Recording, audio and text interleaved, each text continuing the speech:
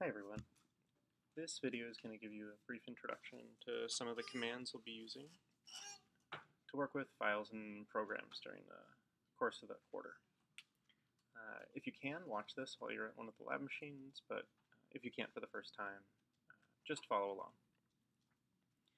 We do recommend that you use the lab computers in the basement of the CSE building for your first few assignments.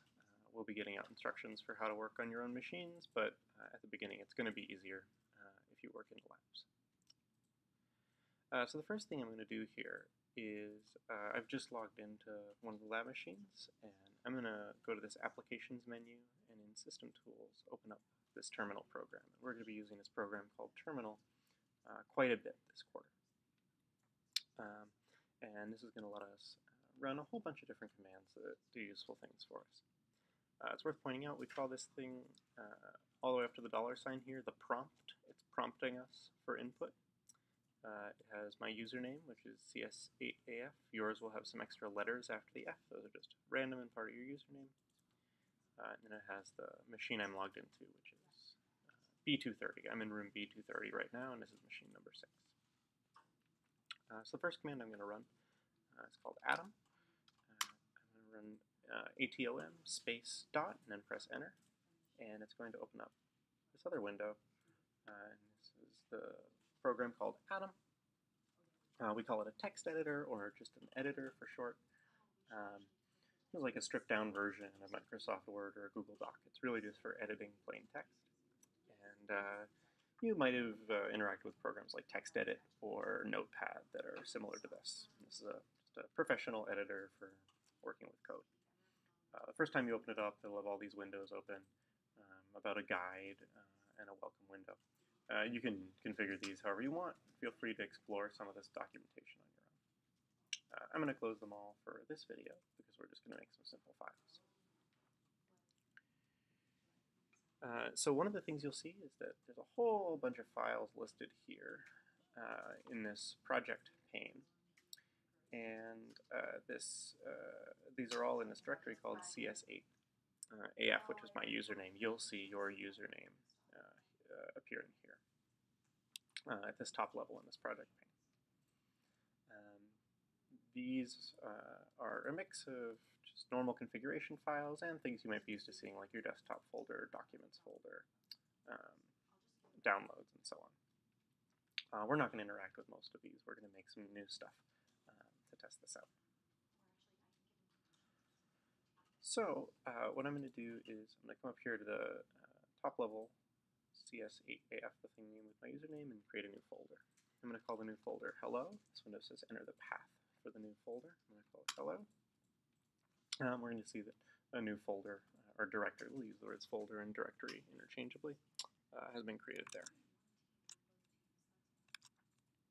To create a file in here, we right-click and we say new file. You can see that the way this is showing us the name, it says hello /, and that's going to mean inside the directory hello. And I'm going to call this file first file.txt. Now, the first file part is just descriptive for us, for people. The thing after the dot we call the file extension, and that's useful for people to read. That tells us, txt tells us that it's a plain text file, and sometimes your operating system will use that to decide how to open and display the file. So this is a plain text file. You can see it opens up over here, and I can write text in it. Welcome to CSE 8A. One of the things that editors for code usually do is show the line number of the text in the file. So over here you'll see 1, 2, and 3 show up on the different lines. So I'm going to save this with file save. I could have also pressed Control S. And if we look inside the hello folder in the File Explorer now, we will find first file.txt there. One thing that's interesting about the terminal is it also has facilities for looking at files and folders. So another command, in addition to Atom, that we'll use a lot is ls. So I can use this command ls. And what ls does is it lists files. So I said I'd come back to this dot. I didn't explain this when we first opened Atom. What dot means is the current directory. And what this means is this terminal is always open and referring to a particular directory.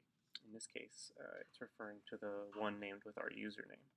So I'm going to use dot again, and we're going to see ls list a bunch of directories that actually are all directories that are contained in this same directory view we can see in Atom. There actually is a way to see all these things that start with dots that are configuration files. Just to satisfy your curiosity, even though we're not going to need this very often, we can do ls-a, and it'll show us all these dot files. These dotted files are all just little configuration files. You don't really need to interact with them at all, but they're there in the way these systems are set up. Another thing we can do with ls is we can ask ls, hey, what's inside this folder we just made called hello? And if we give it the name of the directory, it'll show us the contents of the directory. So we can see that in the terminal, when we do ls hello, we see that first file is the contents, and that mirrors what is present in the file explorer in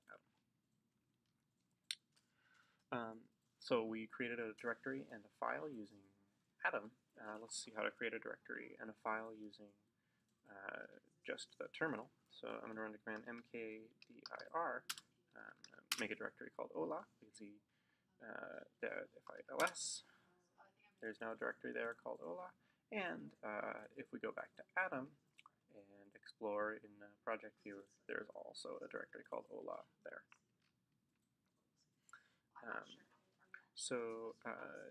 We could use ls on Ola. Well, there's nothing in it, so it won't print anything right now. Let's say we wanted to make a file in there. We can run Atom, and we can give Atom the name of specific files. And we'll see that they open in our currently running Atom window. So I run Atom space Ola second file. It opens up over here. And I can write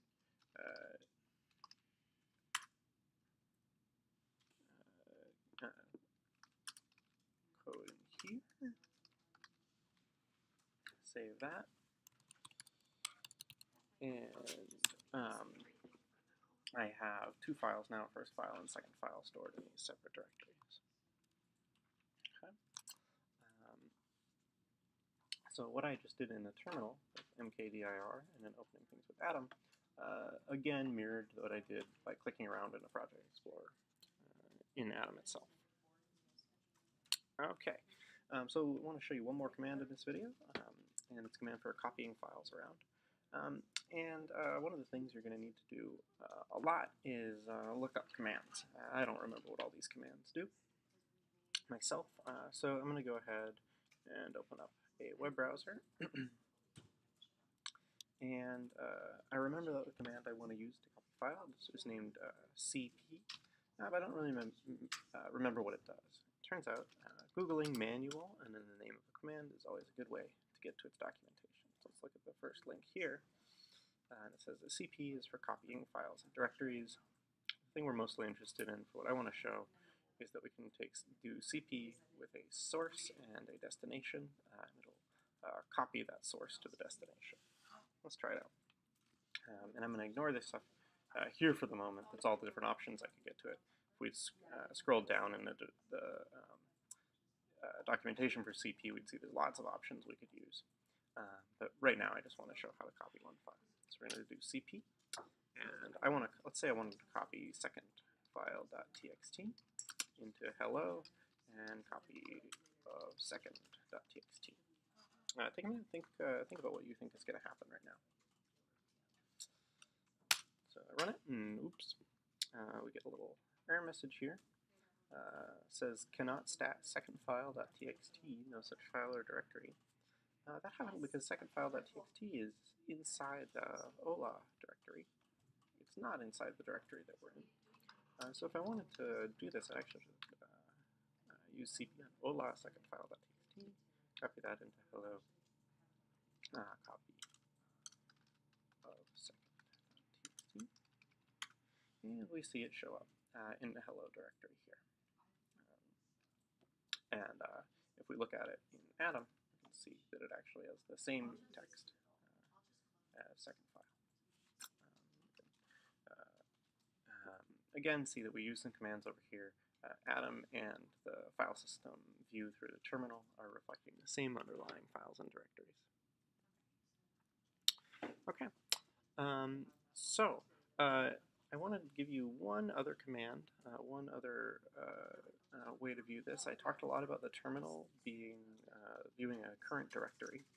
There's a way to print that out. So if I type the command pwd, we can see that we're in home, Linux, IENG6. That's the name of the systems we're running on. This is the name of the class we're in, and this will be your username. If you run this, you'll see your username there. And there's another command called cd that'll let us change into a different directory. So cd space in one of these directories. And now if I pwd, we can see that this hola part is at the end. And if I use ls on dot, which means the current directory, we see that there's just second file.txt here, which matches what we see in the file viewer. So there's a couple different ways to manipulate files. You'll mostly use Atom and Atom's File Explorer to do this work. But you will use some of these commands, and your first programming assignment will mostly be using these commands. And they're going to be handy all throughout the quarter. You don't have to log onto any particular machine to use these. All the machines in the basement of the CSE building all use the same file system for you. So you'll be able to see your files through Terminal and through Atom the same way no matter what machine you log into. So that's all for now.